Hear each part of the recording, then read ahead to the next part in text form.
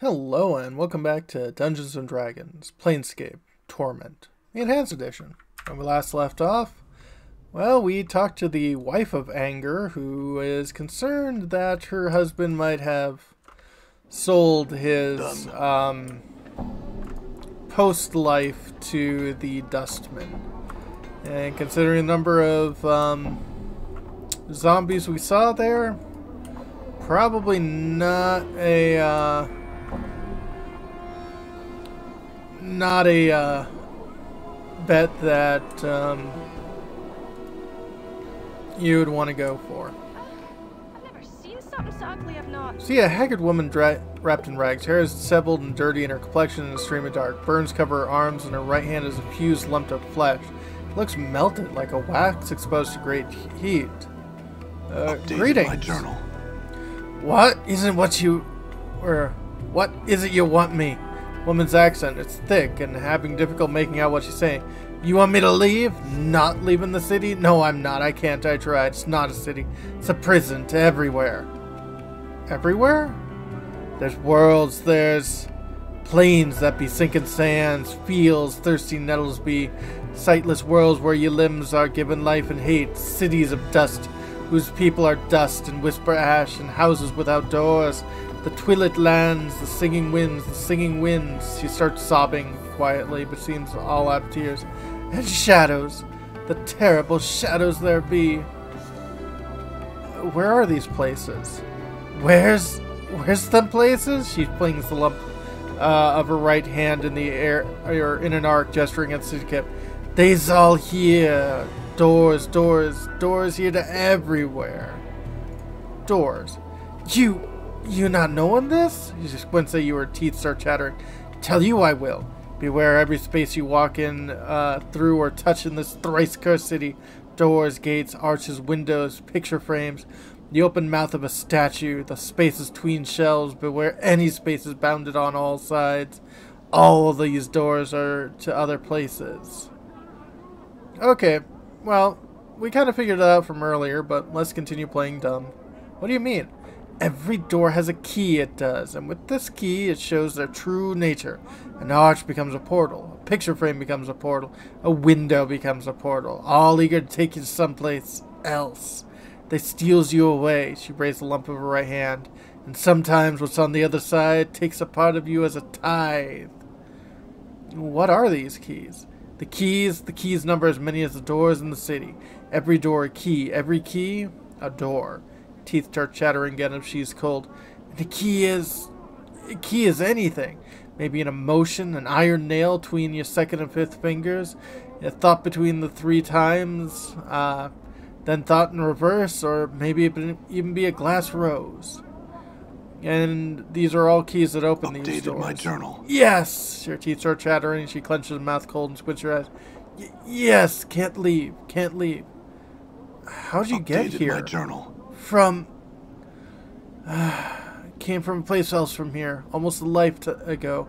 Hummed a tune by a glade with 2 dead trees that had fallen together. Brilliant door opened in the space between the crossed trees. Showed me the city on the other side. I had stepped through, ended here. Why can't you go back? Tried! She sobbed again, but no tears came. Tried. All doors here lead to other places. She shudders and grips her melted right hand. Went through the Tri-10 portals, some a purpose, some a accident.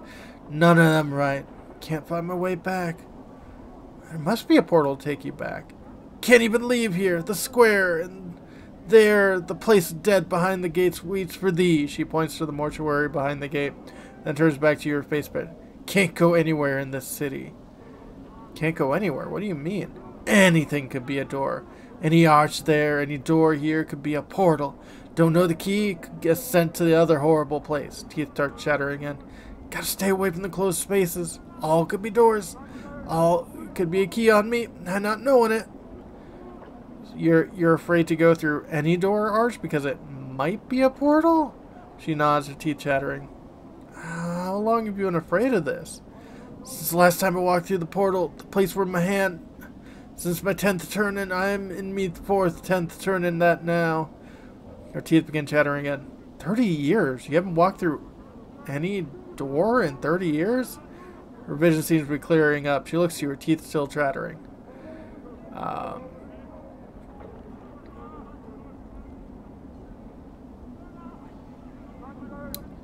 Oh, well, we just saved, so...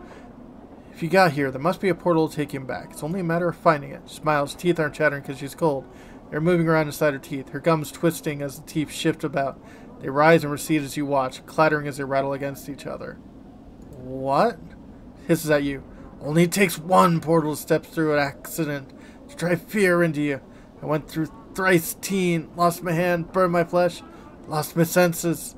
No more, no more.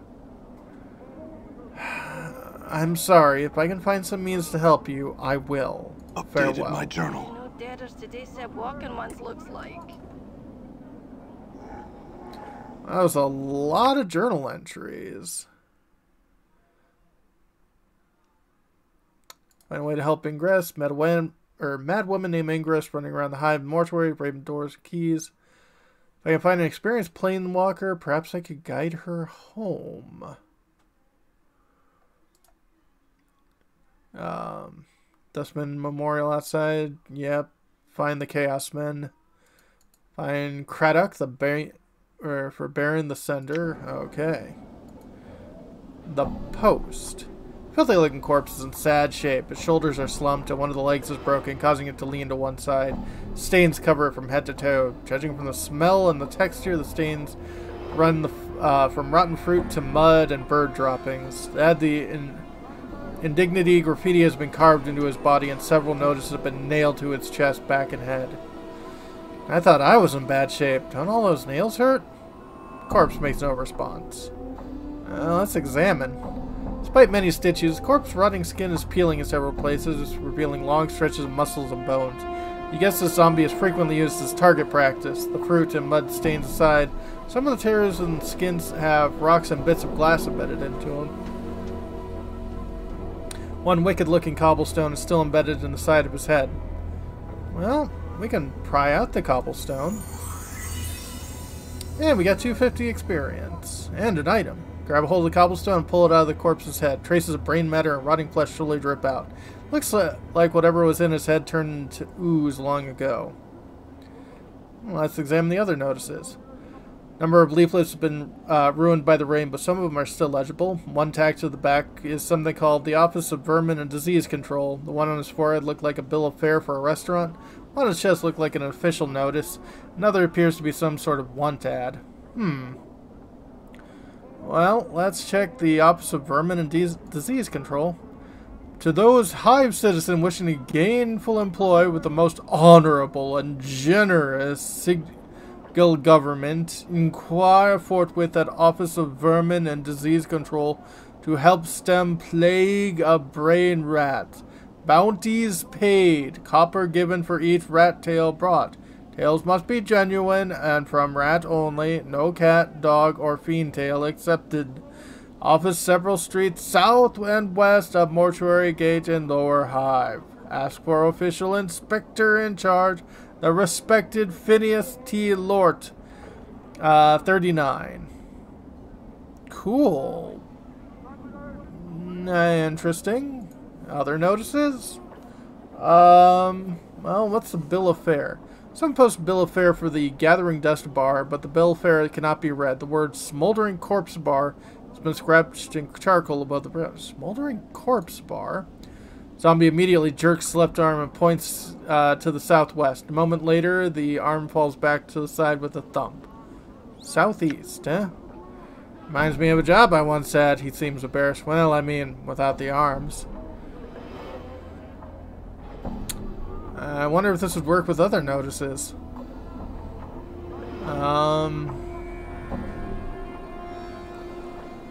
Official notice. Public notice. By order of the Judiciary Council in accordance with the citizenry of Sigil, let it be known that those defacing a registered servant to the Dustmen, either by graffiti, malicious attack, or by posting notice, will constitute felonious assault, and the perpetrator will be answerable for the vandalism of said servant by order of the halls of speakers. Yeah, people are really paying this one heed. What's the one ad? Wanted, able-bodied person willing to investigate a matter of the utmost importance of the Dustman cause. Will offer suitable compensation upon successful completion of said task. Interested parties inquire with Initiate Norwich, Gathering Dust Bar. Gathering Dust Bar? Zombie immediately jerks his left arm upward and points west to the building before you. A moment later, the arm falls back down with a thump.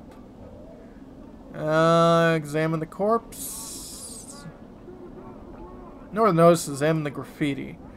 Graffiti runs from obscenities about dustmen to slogans glorifying what will appear to be local gangs. One piece of graffiti catches your eye. Someone has carved the name Farad in the corpse's left arm and then slashed an X across it. Huh. Farad. My journal. Zombie immediately jerks his left arm upward and points to the west and downwards. A moment later, the arm falls back to the side with his thump. Thanks. Looks like my skills have increased. Up. That they have. You can definitely level up. Saving throws improved. Fighting skills improved. 10 hit points gained. Nice. 2 hit points gained from constitution bonuses. All good.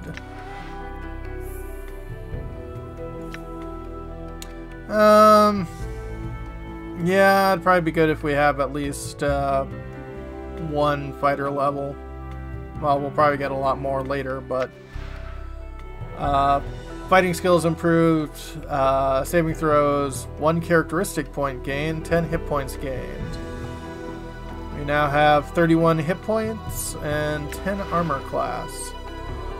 And 1 point to toss into this.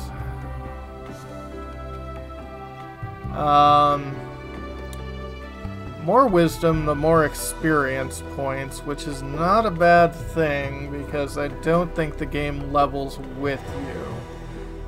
So, half tempted to toss more into wisdom. Although, extra dex is not a bad thing either. Neither is more of that. Constitution is, I've never been big on giving my characters a high con.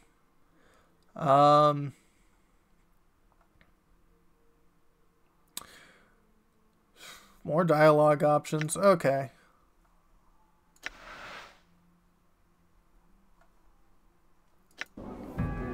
Good as done. Done. Well, let's check out. Chief, what are we doing in here? Let's say we just give this place the laugh, all right? Dustman. Norwich. It's interesting. Let's, LP07. Didn't we hear about you? Spindlethin Dustman, dirty black robe, stiff black hair, blah blah, frowning into his drink and mumbling himself. Greetings. Dustman looks up, blinks once, looks to you and down, takes one of his spiked locks and points himself with it. Norochi, Initiate, Dustman, Guard. Hear about the posting outside. Many troubles have I. Help can you? Mausoleum awakes. The dead walk. The dead disturbed, and the dustman disturbed. Find out what disturbs the undead. Copper coins will I pay. Alright, where's the mausoleum? My journal. Mausoleum by Dustman Memorial. Go north and west from Black Monument. Go to arch and semicircle over your heart with the finger this make. Wiggles the index finger of his right hand. To Mausoleum. Go you will. Well, I'll look into it. So he gave us a sign to enter the mausoleum. And your name is Awaiting Death. Young dustman with stubble on his chin and dark circles beneath the eyes, staring at the wall with a somber expression. Greetings.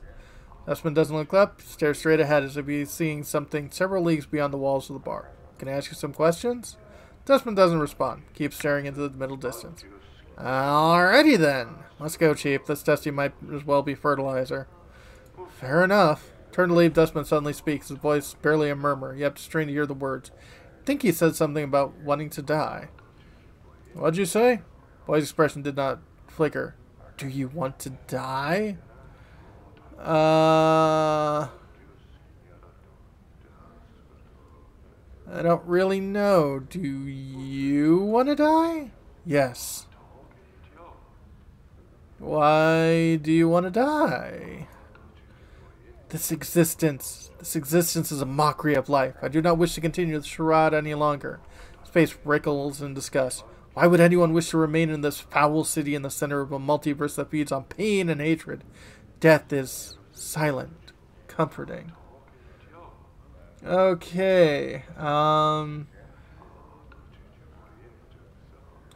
let's see, is this someplace that we really have to worry about?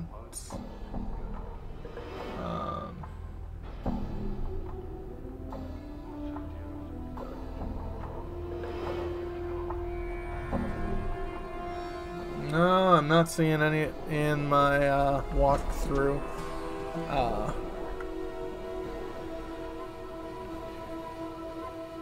That's a bleak outlook. There's a lot more to life than pain and hatred. This is living? He bares his teeth, his hands clench. This existence is a mockery of life. I wish to continue the charade any longer. Death is silent, comforting. Trust me, it's not. I've died often enough.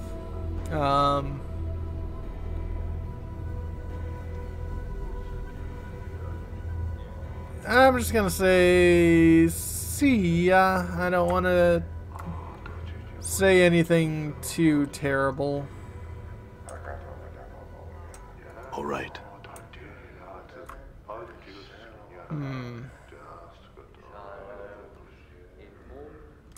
Oh, Gravesend. Tiny wizened man is dwarfed by his huge dustman robes. Looks as if they were chosen to cloak the small stature. Though it looks like he's in his late 90s. This man is extremely energetic. He fidgets continuously and his eyes dart around the bar like a bird. Greetings. Man's eye seems to gleam as he takes your measure. Gives you a slight nodding. Hail and well met, traveler. You look like one who's getting their sigil legs about them. Trails off. Pardon me, have we met before? Face seems familiar somehow. Possibly. Are you certain it was me? Maybe I was mistaken. Mordery shakes his head. Well, no matter. How is it that Mordery Gravesend can help you? Do you seek? He clicks his tongue and speaks. The contract, perhaps? Contract? Contract? Why but a simple transaction? From the depths of his huge robe, Mordery pulls forth a dusty parchment and a quill pen. I give you 50 commons in return. After death, the Dustman faction may claim your remains. What use will you have them at that point anyway? And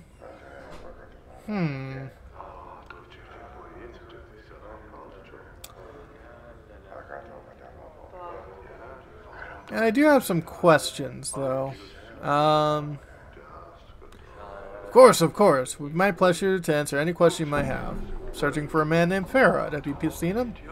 He's one of those collectors, isn't he? I know little of him. I think Initiate Emmerich mentioned him in passing.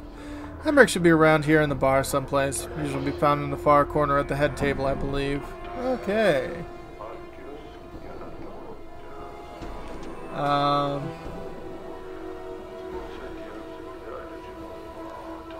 Had some other questions.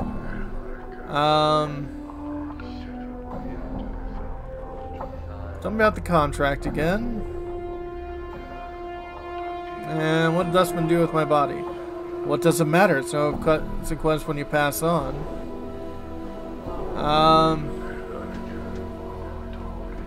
Well, it matters to me. Well, if you must know, oftentimes nothing's done with the body. It's we, the Dustman, who've wasted all the money. More fools us. But rarely there are times when the workers in the mortuary need to be replaced, and then, well, then we might have a need for your body. You mean I'll be animated as a corpse and put to work in a mortuary? That doesn't sound good. No harm done and no pain. Mordery raises his finger as if to emphasize the point. There's no danger. In exchange for money you spend in this life, you merely have to give up something that you will have no need for once you've died. Sign the contract myself, you must know. I have no need of my body after I pass on. Well, I'll consider it. Other questions? Well,